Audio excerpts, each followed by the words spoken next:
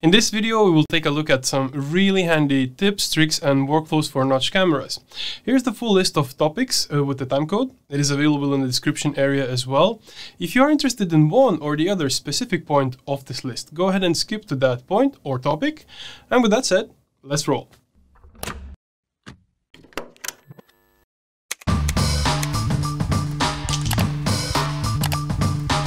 So let's start with our list. The first point in this list is post effects on cameras. Now, before we talk about these post effects that are applied on cameras and why is it done so, let's just talk a little bit about this scene in general, because this scene we're using quite a few times in all the other examples. So just so you know, there's a couple of lights here. So we have skylight for general lighting. We have some spots to highlight the 3D meshes. Then we have a variety of 3D meshes, and they are all rigged and imported from a Mixamo. Of course, we have several extras like these stairs or columns. And then here on the left-hand side, we have this centerpiece. And this centerpiece is just some deformers applied on 3D models and a small particle system spawning from the models. So, post effects and why are they applied on the camera? As you see, the post effects that I'm using here, they are quite intrusive. There's this bump map warp, which is working together with the fractal noise. And if I had to edit the 3D elements of this scene, it would become quite hard and quite intrusive over time. Hence, I don't really see the 3D models well. I see all of this abstract thing in the front, which is great because that's what I'm going for. But if I need to edit the scene, this becomes really, really tiring. So instead of attaching everything to the root, just for the sake of sample, I'm going to attach it now to the root. So instead of attaching these things to the root, I'm attaching everything to the camera. So that means that when I'm in the orb view, which I am now, I see none of the post effects applied, and I can freely work with my 3D scene and nothing is obscuring my view. However, whenever I want to bring back the post effect treatment, I just hit 0 and I see all of them being applied and available. So this is really a trick to save your sanity, and it's applicable even in more ways when you start to build more complex setups and you have several cameras and you want those cameras to have different looks. This is literally the easiest way to achieve that. We'll come back to that a little bit more when we're going to talk about camera switches. So this technique does not apply just to post effects. You can actually do it with pretty much anything in Notch. For instance, here I have an image plane and it's piped through render layer, and this render layer is actually attached to camera. Now the reason why I have render layer and image plane is because I want to see this fractal noise that is being used with a bump map warp, and I don't want any other effects to affect it basically. So I want this to be clean image plane on top of everything else, thus render layer.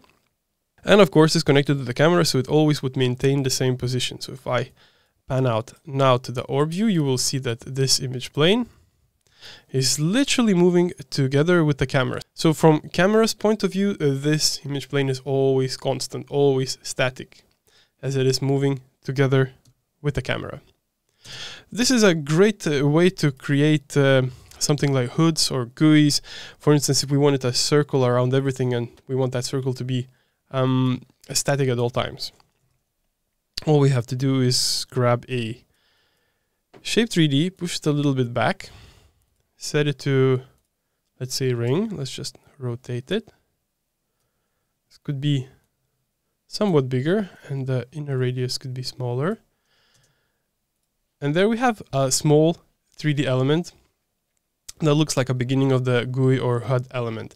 Now, as mentioned, now all of the post effects are applying on it as well. If we don't want the post effects to apply on it and we want to have this as a clean element, all we have to do is just add a render layer and pipe it through a render layer. This would make do with a little bit more subdivisions. I'm going to set it to 80. Right. Do we have to have that circle there? Absolutely not. Will I disable it? Yes. Yes, I will. So I think you get the gist of it. The easiest way to maintain the good workflow when you're editing your 3D elements is to have your post effects connected to the camera. So this applies not only to post effects, you can connect 3D elements, image planes, so on and so forward, anything you want, anything you need. With that said, let's move on to the point number 2. Camera tilt and shift. So there is a post effect called tilt shift. You might have discovered it already, and it literally works out of the box. Now you can choose to connect it either to the camera or the root, well, depending on what you really want or what you really like. I'll just mention that it's rather costly on your GPU performance. As you see, I'm not real time anymore. I'm definitely dropping out frames. So I'm not gonna play it back, but the reason why I wanted to bring this up is because tilt shift requires one extra little node to be more flexible. So obviously you have quite a few options in the very node tilt shift. Let's say, what mode do you want to use? If you go for blur, it's significantly cheaper. It's definitely real time, but of course it doesn't look as pretty as it would if you are using sprites. So you have blur size, then you have max sprite size and color difference threshold. All of these are great settings, but if you want to actually address the focus area, you need an extra node, and that extra node is gradient 2D. So I'm gonna bring a new one straight from the node list. And all you have to do to make use of this node is just apply it on the first input tilt shift gradient node. So with that done, now you can shape the width of the focus, the angle of the focus, so on and so forth. For instance, I'm gonna expand the inner radius and I'm gonna make it a little bit angled. There we go. So you can make any tweaks you like, and if you actually want to see that gradient on the screen while you're making these alterations in the very tilt shift node, you can choose to go for show gradient only. So now when I'm making my alterations to the gradient, I literally see how does that gradient look, and I can shape it to a perfection or to my desired look. So I'm going to come back now to the tilt shift and I'm going to choose sprites. There we go. So that's tilt shift. Super handy, although expensive on GPU. Definitely worthwhile if you're using it for video renders or for stills. This is a perfect tool for real-time purposes. I probably either use this with a blur or I wouldn't use it at all because, well, again, it just costs quite a bit to calculate it. Third point, camera depth of field plus focus target. This is more or less following the subject that we had before. So if tilt shift focuses a specific strip or a specific gradient on the screen, depth of field does that in a specific plane. And you might be already familiar with depth of field. It's a post effect. You literally grab it from the node list, apply it on the camera or the root, and off it goes, off it works.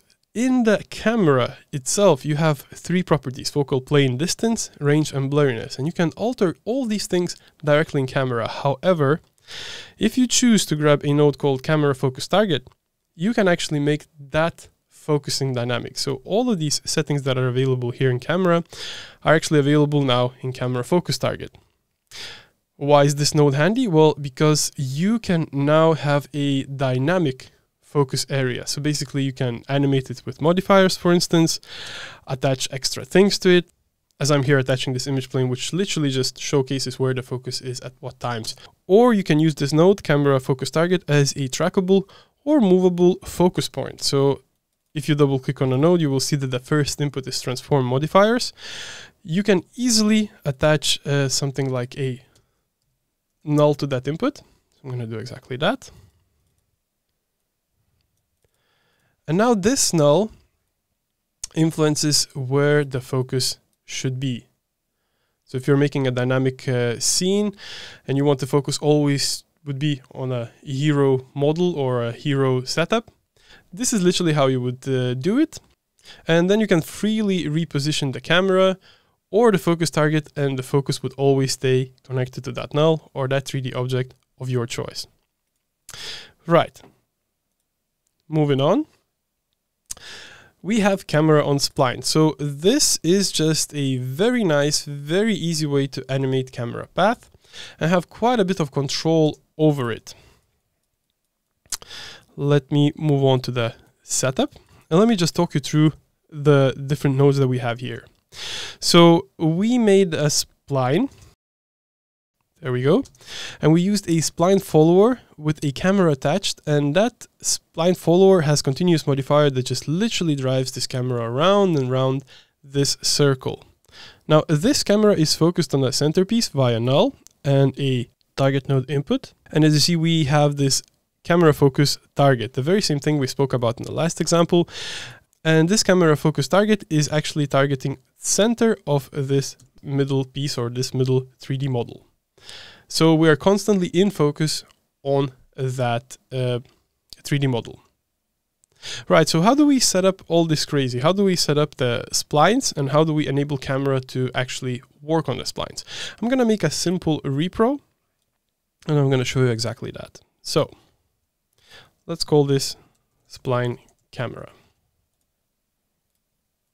First of all, we need some kind of a model that we can refer to, or I'm going to turn on the grid. That will help a lot. So let's add a shape 3D. I'll leave it in the center. And now let's build that spline system. Obviously, you can import splines from other packages, but I usually choose to build splines inside of Notch because it's just much more flexible.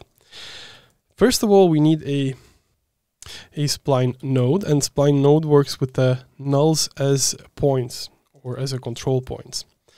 So I'm going to grab a first null. I'll make sure to position it a little bit on the side. I'm going to make a copy of this null, connected to the same input, the spline nodes. I'm going to offset it. As you already see, we're drawing a spline. And as I see, it's curving this way and that way. So basically now it's curving to the left-hand side, and I want the opposite, so I'm going to rotate it. And I will add a third null. There we go. And I will position it somewhere here. Again, it's rotating to the opposite side that I want, so I'm just going to rotate it. And since I have 3 points, I could easily just close off the spline. And there's a property in spline node that allows you to loop, so I'm going to set it to looping. There we go. We have 3-point spline already. So what can we do with this? Well, first of all, let's grab a spline follower. Let's connect it to the root. And now I can feed this spline to the spline follower's spline node input, and the setup is complete. So this spline follower now can output many things, anything from 3D object to a camera, and we can use this path to run it. So I'm going to grab a shape 3D for now, just for the sake of sample, and then we're going to attach the camera. So in a spline follower, I have spline time. And if I had something like continuous modifier or math modifier or keyframes, this just goes round and round or follows the animation that you set in. This is all great, but if you add camera and start to move the spline time, you will see that the camera is always looking at the initial point of view. Now that's not necessarily desirable. Perhaps you want to build something like a tunnel system and you want camera always to look ahead in accordance to the spline. Well, for that, on the spline follower node, we have a property called rotation follows direction. And now with that selected, camera is always looking at the direction of the spline. There is one more property that is worthy to mention, and that's rotation look ahead time. So basically, as you increase this, the camera starts to shift a little bit earlier than the actual angle comes, so it just becomes gradually smoother. Well, let's look through this camera. In fact, if we want to look through this camera, we might as well have some animations. So I'm going to add a continuous modifier to drive the spline follower's time. There we go. Let's give it a bit of speed. Okay, that's excessive. Maybe 1 is just enough. And there we are. We're following the spline. I see the little bit of this 3D model in the center. You don't have to keep your camera directly on the spline. You can always offset it. That's literally what I did. This spline is literally just a reference. But as you see, it works and it fulfills a task and it always looks ahead. So that's one way of using it, but you can always choose to target a 3D model to a camera. I'm going to do that. So now not only we're spinning around this 3D shape or sphere, we're actually always looking at it as well. Just for the sake of sanity, I'm going to put it back directly on the spline so you see it better. There's a little bit of this swish going on when the camera is moving, and that can be addressed in a spline node. As you see, there's different properties. We can use spline time mode as knots or length. So if we choose length, it becomes much smoother. And if you want to smooth it out further still, choose normalize spline time. Now it might influence the speed, but all of a sudden it's more evenly spread out as it moves around. There we go. So yet one more handy thing to mention here when it comes to splines and cameras. The spline points or the pivot points, they are not locked. you can use matte modifiers or animations to drive their position, rotation, you name it. And that is exactly what makes it really powerful in Notch. All of a sudden your spline is dynamic, so you can drive it with sound, you can drive it with, well, anything you want. With that said, before we move on, I'll just quickly mention that if you're not happy with the angles that are produced by default, you can always go for the scale property and extend it or decrease it using the blue handle. There we go. So this is really handy if the angle is a little bit too sharp. So basically you have full control over your splines, rotations, pivots, even the smoothness of it. If we're back now to the sample, that's number 4, camera on spline, you see all of these things literally applied in this scene. So we have a spline, it has 4 control points, it's connected to the spline follower. Spline follower is with a continuous modifier, and it's outputting the camera, and the camera is always looking at the center, and there's a little focus target, making sure that our depth of field is always locked in to the centerpiece. Now we can see the spline, but perhaps we just don't want to. So in the spline, there is a property called show spline, so we can just hide it, and the scene is more or less complete. This video is sponsored by Silent Hill Hotels and Spa. In these trying times, if you want to escape your routine and enjoy an exciting weekend getaway with lots of surprises, fun physical activities, and friendly locals, look no further. Head straight to Silent Hill Hotel and Spa. As hotel's general manager Dalia Gillespie states, no one has yet to come back and complain. Big thank you to our sponsor, and now back to cameras. Okay, next point, number 5, camera switch with tweening nulls. This is quite a handy setup as well, because you can define specific locations via nulls and switch through them dynamically. So basically it's just very smooth gradual transition from one position to the second one to the third one, so on and so forward. And to control this you can use modifiers. In this case I'm using matte modifier, or you can use something like Midi controller or a C controller or web GUI, you name it, whatever actually you need. This is probably one of the nicer ways to switch through cameras smoothly. Now, if you want to delve deeper into how to use this kind of a setup with a Midi controller, I have a link for you in the description area. I literally show you how to connect a Midi controller, how to take advantage of this setup with the Midi buttons as a dynamic setup. But for now, let's just focus on how to set up the actual tweening null and how to use it with the camera. So again, I'm going to make a new layer, and I will call this tweening null. So this is my approach. Obviously, you don't have to do it exactly as I do, but I find it as an easiest approach. I'm going to grab a 3D object, for instance, this looking around 3D mesh. There we go. I'm going to make sure that it has a bit of animation, so I'm going to change the animation set. It's completely flat lit because, well, we don't have any lighting nodes in the scene. So I'm going to add a skylight. I will turn on deferred rendering, anti-aliasing, and high dynamic range. And I'm going to make this skylight cheaper, something like 50 iterations in the sample directions. This is good enough for us to start. So the easiest way to set up the tweening null for the camera use is to literally add several cameras with specific positions. So I'm typing in camera and I'm going to connect it to the root, and I'm going to find a position that I like. For instance, something like this. Now I can right click on the camera, go for camera options, and use the property called set to current view. And the camera that I just brought in jumped exactly to the spot where I had my orbit view. And if I pan out a little bit, you will see that the camera is literally there. So let's do this again. I'm going to move it a little bit to the side, right click, camera options, set to current view, camera is there. And if I hit 0, I'm literally looking through this camera. So this will be my position 1. I will disable this camera and I'll grab another one. Well, actually I can be in this camera's view and I can just find another position that I like. For instance, something from above, something like this. So this is my position 2, or the second camera. And let's add the third one, connect it to the root. That's going to be my third position. There we go. So now we have 3 cameras in the scene.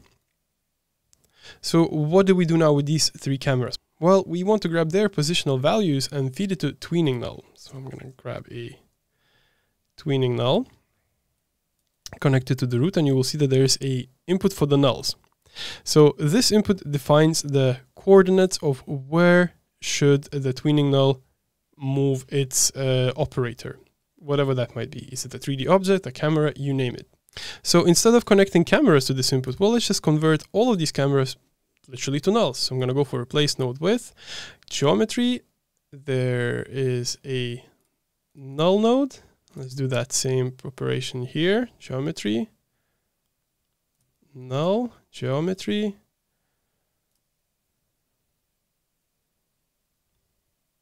null. So now we have 3 nulls, and they're all with the specific coordinates that we set into those cameras. So now we can grab all 3 of them connected to the tweening null, add a camera as an output for tweening null. If we hit 0 and we offset the null index, you will see that we're scrolling through all 3 positions that we set up with the initial 3 cameras. Now, the reason why I've used cameras to start this with, because I was really keen to know exactly where the camera will be or how will it look, how the shot will look. So the easiest thing to do is just to literally grab a camera, position it the way you like, add the second one and the third one, or how many cameras you want, and then replace them with nulls and feed it to Tweening Null. And then from there, you can literally switch through one and the other and the third, so on and so forward. And you have adaptation rate. So basically how fast or how smooth is the swap between one camera and the other. This is very, very handy if you're building a dynamic 3D scene for VJing or for live performance. I use it quite a lot. And swapping through cameras to nulls is probably the easiest way to know exactly what you're going to get in that specific position where the null is. So if we come back to the sample, you will see that this is literally it. This is the very setup we've just discussed. There's just a very slow math modifier set to a saw operation, and it's switching through 3 null positions. Okay, so then moving on to the 6th point in the list, camera switch with select child node. This is probably my favorite way of making very fast and very dynamic scenes. I mean, all you need is somewhat of a soundtrack, select child node, a couple of cameras that you can switch through, and you're pretty much good to go if you add some post effects on them. Let's check it out.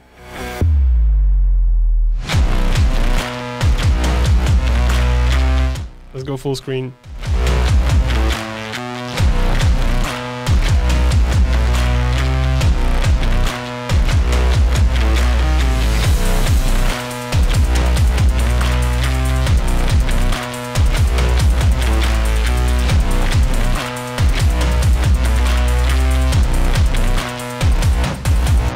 Right, enough of fooling around, let's talk about this setup.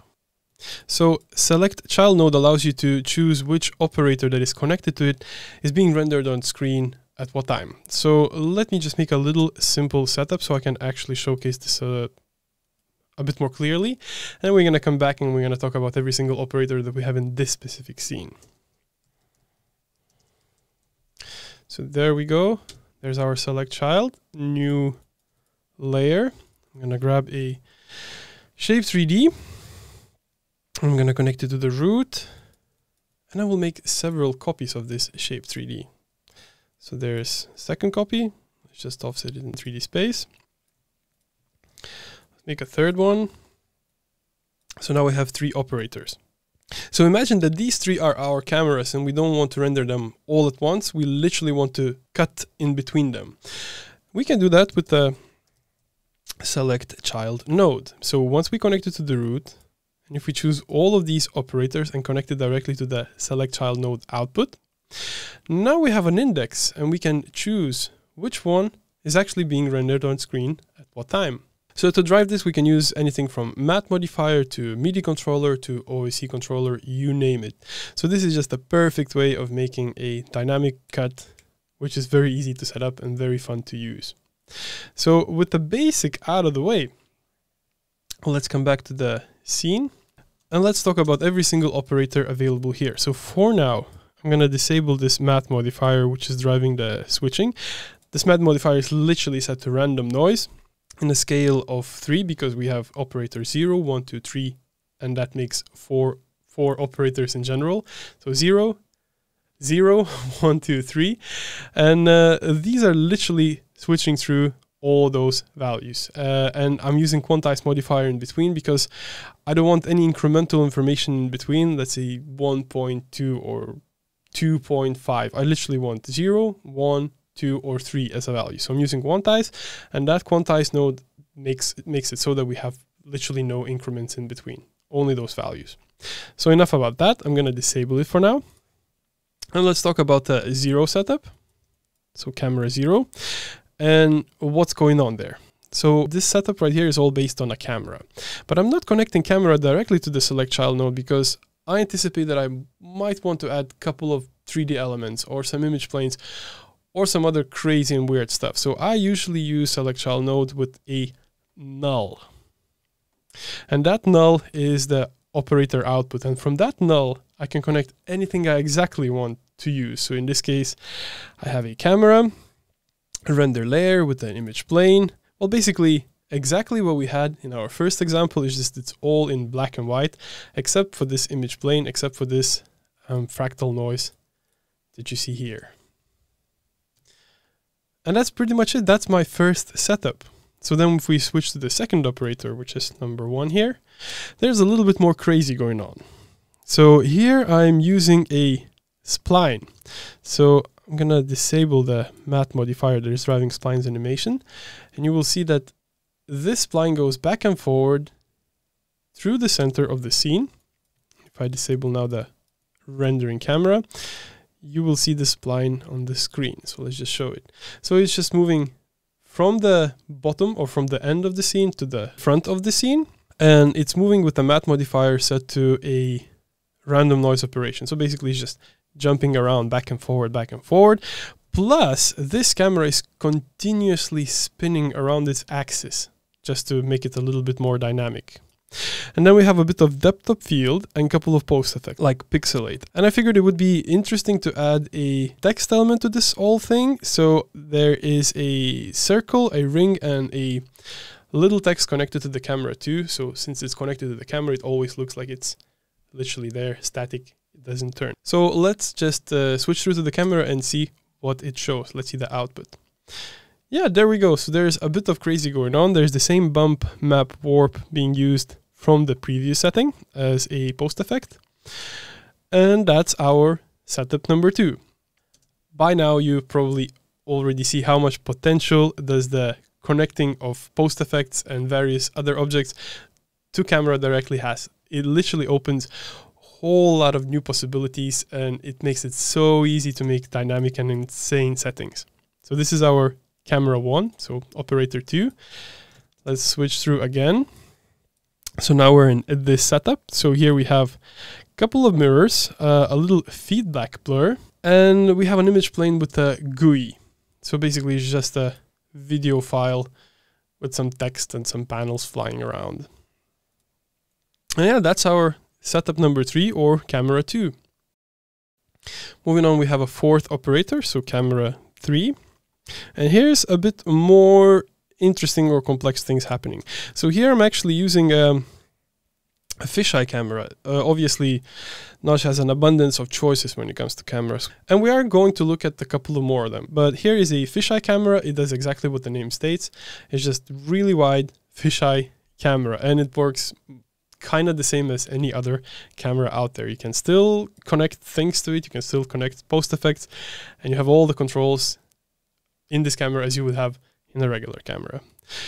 So here I'm using a couple of shape 3Ds set to a ring, so they are going back and forward. And here I have a render layer with a text node, and that text node is driven by a node called scramble text string. I really love this because just a couple of alterations, you can actually make some really random, really fun things with it. So you get the text string that you want to use. In my case, I'm using more is more, and then you have an option on how should this text be scrambled. So do you want all of the characters to be scrambled? Do you want only specifics? You have the amount, you have the rate, and the seed. So it's just a fun node to make abstract and weird animations. Love it. Right, a little bit further down, we have another select child node. So there is no limit on how many select childs we can put one after the other. This little setup right here is driving these lighting rods. In fact, I'm going to disable some of the post effects I'm using here for you good people to see it better. So I have 3 3D objects. Maybe let's just pan out from the active rendering camera. And these 3D objects are somewhat of a lightning effect models. And they are all working with a bit of distortion. And this select child node literally switches through the 1, the 2, and the 3. And they're same models, just positioned in 3 different spots. And there's a couple of post effects. One of them is glow, making it so that it looks like these lightnings is glowy, or so it becomes a bit more splashy. And that's that. That's our last setup. All of these 4 things are switching back and forward dynamically with this matte modifier that I mentioned before. So if you're in a business of making energetic visuals and you don't want to spend time rigging thousands and thousands of nodes, this is probably your best bet. You set select child node, you output several cameras, apply different post effects, add a couple of 3D models in between, and there you are. You have a dynamic scene. Right, let's move on to the point 7, UV cameras and projection remapping. So this setup right here has 2 layers, one for the actual technical setup and the designs, and the other one for the previs. So we actually see what we created and how does it apply and how does it output. Let's talk about this setup. So Notch has a tool called UV camera. So if you have a 3D object of your choice, not only you can do all the crazy designs with it that you want, but you can actually output animations on the layout of its UV map. So let's just simplify this a little bit and let's go through it point by point. First of all, I'm looking now through the active rendering camera, which is my UV camera. If I hit 5, I'm back in a orb view. So here we have a 3D object and it's fed with a material, and this material is set up with this crazy chain of things which allows you to set up a specific perspective and a specific mapping. I'm going to disable that for now.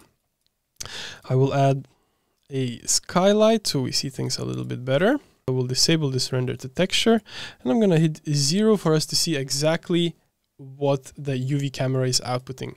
So UV camera is outputting all of the coordinates of all of these facets of this 3D model. So if I hit 0, I see this is the arc, these are the bigger elements, these are the smaller elements. So why is this setup exciting? Well, majority of modern building mappings or product mappings are happening via media server. And media servers takes a 3D object that is one-to-one replica of that building that you are to map on. So there are people who spend days on end making a perfect 3D model that befits that specific building. So that 3D model has a UV layout for textures. And in media server, all your crazy designs are applied directly to those panels or those UV slots, and then it's projected on the building. So by using UV camera as output, we can cater specifically to that setup, to that UV. In this case, I'm just using a skylight, but I can add a spotlight connected to the root. I'm going to press 5, so we pan out, and we can set, let's say, some kind of a bit more dynamic angle for it. Something like that. Let's set shadows too. Once you hit 0, that light right there is directly reflected. It's literally being shown. And you can live animate all of the changes in the light bands, so on and so forward. So this is already impressive. This is pretty cool. You literally grab the 3D model that the media server operator provided you with, set up lighting, grab the UV camera, hit 0, and you send him back this as a block or a rendered content, and it fits his model and his mapping perfectly. That's all cool. But this can go a little bit further, and this can be a little bit more advanced. Sometimes placement of the projector for your mapping job doesn't align with the crowd placement. For instance, your crowd might be somewhere here looking at the building from the bottom upwards with a bit of an angle, and your projectors are set up just dead in front of the building. Usually you would like to have them dead straight or as straight as you can, because, well, the less of the slanter, the better quality of the projections you have. But I'm not going to talk about that as I'm not AV tech. So if you need to cater for a specific perspective and you still want to use UV camera workflow and you want to make some crazy designs, that's exactly where render to texture comes very handy. So I'm going to delete these two lights and I'm going to enable the render to texture. So render to texture allows us to render notch content off screen, or basically render and consolidate that without showing it in the viewport. However, if I press on the show render to texture, you will see exactly what's going on in that setup. So here off screen, we're rendering this same 3D object with a specific camera angle, and we're using a couple of deformers to sort of displace or manipulate this 3D object. So here's a displacement, so it sort of gives this jiggly look that you will see in a second. There we go. And then there's chunk effector deformer that just takes all the bits of this building out and then brings it back again. If you're completely new to deformers, I left some links in the description area. Do check them out. Hopefully it will be enough for you to get excited and to start using them. So we have a 3D model. We're altering it with a displacement deformer and with the chunk effector deformer. And we have a couple of lighting nodes here. So we're using skylight, a couple of spotlights, and we have an environment map attached. As I mentioned, we're looking at this from a specific perspective, and we're rendering this to the texture. So this texture is not visible on screen. However, we are piping this texture to the material node. So all of this crazy that we have here is now being piped as a color texture to this material node. And we can apply it on the 3D object that we're using in the main scene. So the important bit of translating the correct angle or correct perspective from the render to texture to material is happening via the camera node that is attached to the render to texture and a mapping node that we're using with this material. And there are a couple of things that you need to set up there to make it work correctly. First of all, you need to reference the camera that you want to use for the perspective. You have to pipe it in the first input transform modifiers. So this camera now is referred to by mapping node. And in the mapping node, you have to choose mapping type. There's quite a few available. The one that you need for this to work is perspective. So now mapping node knows that it has to look at this camera's perspective and send the data to the material node to output the textures correctly for this 3D object. Right, one extra thing you should be aware of is the UV scale setup. Now in my case, for things to align correctly, I had to set UV scale Y to -1. I marked it up here as a comment as well. And if we roll back to the material that we are piping this mapping node to, I literally don't want this to be affected by any lighting setup at all in the scene. I want this to be unlit and only refer to this color texture that we're sending from render to texture. So I'm unticking the lit. Now let's talk about UV camera. By default, when you add UV camera to node graph, it will be set to a UV channel color. And in our case, it doesn't really work out, does it? So all you have to do is change the UV channel to color original UVs. And depending on how media server sees this UV, you might want to flip the X or Y values. In my case, I wanted to flip Y, and I'm sending all of the setup to this previous layer right here. So in this previous layer, I'm calling out the setup layer via layer precomp. I have the whole list of available layers, and the one that I want is UV camera projection mapping. And then I'm applying it as a texture to this 3D object in this scene. So this is more or less how media server would receive it. And then it's up to a media server operator to just output it correctly. And as you see, it works out for the projector's view, and it's working out for a public's view. And our public is somewhere here in the bottom below the building. There we go. That's more or less, well, this is the correct angle. Right, this is a rather complex setup. I hope I made sense when I was explaining this, and I'm sure you're gonna let me know in the comments if I didn't. It's not an everyday use case. However, if you face these challenges or if you work with projection mapping, being able to do all of these things rendering live is pretty darn nice. So if I haven't mentioned something, or if you have any questions about this, do check out the work file because it's available for download, and just replace the model that I used with the model that you need to use. However, be very much aware that having a non-overlapping clean, nice UVs is essential here. If your UVs is all over the place, or if they're overlapping, then none of this will work the way it's intended. So to finish up, I'm just going to mention what we have here in this layer. So basically we're using multicam to output 2 cameras, one looking straight at the building, one looking from the perspective that we set in. We have a little crowd here made with a random cloner, and we have a couple of lighting nodes. Right, and that's that. So now we can move on to the point 8 of this list, and that's 360 camera.